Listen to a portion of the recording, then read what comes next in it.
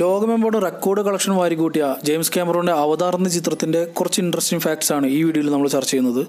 Titanic ഇറക്കിയ ഉടൻ, അതായത് 1994 തന്നെ അവതാറിൻ്റെ സ്ക്രിപ്റ്റ് ക്യാമറോൺ കംപ്ലീറ്റ് ചെയ്തിരുന്നു. ഏകദേശം 1999 തന്നെ ഇദ്ദേഹം ഈ ചിത്രം പുറത്തിറക്കണമെന്ന് ആഗ്രഹിച്ചിരുന്നു. എങ്കിലും അന്ന് ടെക്നോളജി ഇത്ര വളർന്നിട്ടില്ലാത്തത് കൊണ്ടാണ് ഇദ്ദേഹം ഈ ചിത്രം മാറ്റിവെക്കാനിടയത്.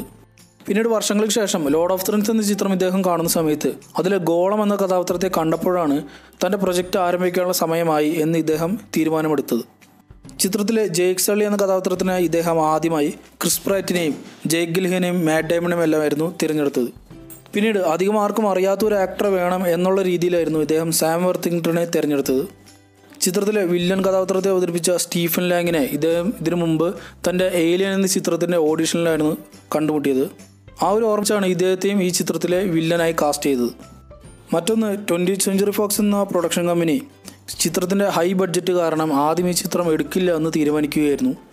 അങ്ങനെ ഇരിക്കുന്ന സമയത്ത് ക്യാമറോൺ തന്നെ മുന്നോട്ട് വന്ന് ചിത്രം ഫ്ലോപ്പായാൽ തനിക്കുള്ള ശമ്പളം തരണ്ട എന്ന രീതിയിലായിരുന്നു ഈ ചിത്രത്തിൻ്റെ അഗ്രിമെൻറ്റ്. തൻ്റെ വർക്കിനെ അത്രയധികം വിശ്വസിച്ചുകൊണ്ടായിരുന്നു അവതാർ എന്ന ചിത്രത്തിന് വേണ്ടി ക്യാമറോൺ ഇറങ്ങിത്തിരിച്ചത്. ചിത്രത്തിൽ നമുക്ക് അധികം അറിയാത്തൊരു കാര്യമാണ്, ഈ അവതാറും നാവികളും തമ്മിൽ വലിയ വ്യത്യാസമുണ്ട്. അന്യഗ്രഹ ജീവികളായ നാവീസിനെ പോലെ മനുഷ്യരുണ്ടാക്കിയെടുത്തതായിരുന്നു അവതാറുകൾ. ചിത്രത്തിൽ കാണിക്കുന്ന അവതാർസ് എല്ലാം തന്നെ 5 വിരലുള്ള കൈകളും കണ്ണിന് മുകളിൽ ഐബ്രോസ് ഉള്ള ബോഡി ഷേപ്പുമായിരുന്നു ഉണ്ടായിരുന്നത്. മറുപക്ഷത്ത് നാവീസിനടുത്ത് നോക്കിയാൽ അവർക്ക് 4 വിരലുകളെ എല്ലാ കൈകളിലും ഉള്ളൂ. ഇതുകൂടാതെ കണ്ണിന് മുകളിൽ ഐബ്രോസും ഇല്ലതാനും. ഇത്രയധികം ഡീറ്റെയിൽ ചെയ്ത് തന്നെയാണ് ഈ കഥാപാത്രങ്ങളെയും ക്യാമറോൺ ഉണ്ടാക്കിയെടുത്തിട്ടുള്ളത്. ക്യാമറോണിൻ്റെ അമ്മ ഒരിക്കൽ ഒരു ഹൈറ്റുള്ള നീല കളറുള്ള ഒരു യുവതിയെ സ്വപ്നം കണ്ടു എന്ന് ക്യാമറോണിനോട് പറഞ്ഞിരുന്നു. ആ ഒരു കാര്യം മനസ്സിൽ വെച്ചുകൊണ്ടാണ് സ്ക്രിപ്റ്റ് ചെയ്യുന്ന സമയത്ത് നേവീസ് എന്ന ട്രൈബ്സിലുള്ള എല്ലാവർക്കും തന്നെ നീല കളർ ഇദ്ദേഹം കൊടുക്കാനിടയത്. നമുക്കെല്ലാവർക്കും അറിയാം, മോഷൻ സെൻസർ ടെക്നോളജിയോടെയാണ് അവതാർ എന്ന ചിത്രം ഉണ്ടാക്കിയെടുത്തത്. ചിത്രീകരണ സമയത്ത് അതുകൊണ്ട് തന്നെ എല്ലാവരും സ്റ്റുഡിയോയിൽ മാത്രമായിരിക്കും ഉണ്ടാവുക.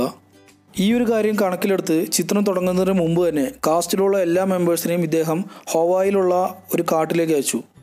അവിടെ വെച്ച് ട്രൈബുകളായി ഇവർ തിരിച്ച് ട്രക്കിങ്ങിനെല്ലാം വിട്ടിരുന്നു ക്യാമറോൺ. കാസ്റ്റിലുള്ള എല്ലാവരും സിനിമയിലുള്ള കഥാപാത്രങ്ങളെ അടുത്തറിയിപ്പിക്കാൻ വേണ്ടിയായിരുന്നു ക്യാമറോൺ ഇങ്ങനെ ചെയ്തത്. ചിത്രത്തിൽ നാവികൾ എന്ന ട്രൈബ്സ് ഉപയോഗിക്കുന്ന ലാംഗ്വേജ് ഡോക്ടർ പോൾ ഫ്രോമർ എന്ന ലിംഗ്വിസ്റ്റിക് ഉണ്ടാക്കിയെടുത്ത ഒരു സ്പെഷ്യൽ ലാംഗ്വേജ് ആയിരുന്നു.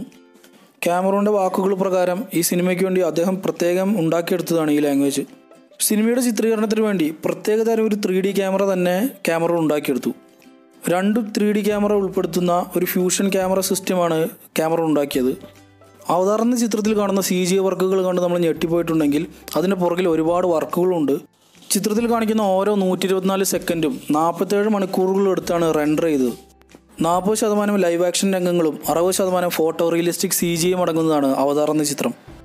ബെസ്റ്റ് പിക്ചറും ബെസ്റ്റ് ഡയറക്ടറും അടങ്ങി 9 ഓസ്കാർ നോമിനേഷൻ പോയിരുന്നു അവതാർ എന്ന ചിത്രത്തിന്. ഇതിൽ തന്നെ 3 ഓസ്കാർ അവാർഡുകൾ അവതാർ നേടിയെടുത്തു. Best visual എഫക്ട്സിനും best സിനിമാറ്റോഗ്രഫിക്കും best art ഡയറക്ഷനുമുള്ള Oscar അവാർഡുകളായിരുന്നു അത്. പൂർണ്ണമായും ഡിജിറ്റലി ഫോട്ടോഗ്രാഫി ചെയ്തിട്ട് ബെസ്റ്റ് സിനിമാറ്റോഗ്രഫിക്കുള്ള ഓസ്കാർ അവാർഡ് ലഭിക്കുന്ന ആദ്യത്തെ ചിത്രം കൂടിയാണ് അവതാർ എന്ന ചിത്രം. അവതാർ എന്ന ചിത്രത്തെക്കുറിച്ചുള്ള കൂടുതൽ കാര്യങ്ങൾ വല്ലതും നിങ്ങൾക്ക് അറിയാമെങ്കിൽ താഴെ കമൻറ്റ് ബോക്സിൽ ഉൾപ്പെടുത്തുക. മറ്റൊരു വീഡിയോയിലൂടെ വീണ്ടും കാണുന്നവരെ നന്ദി.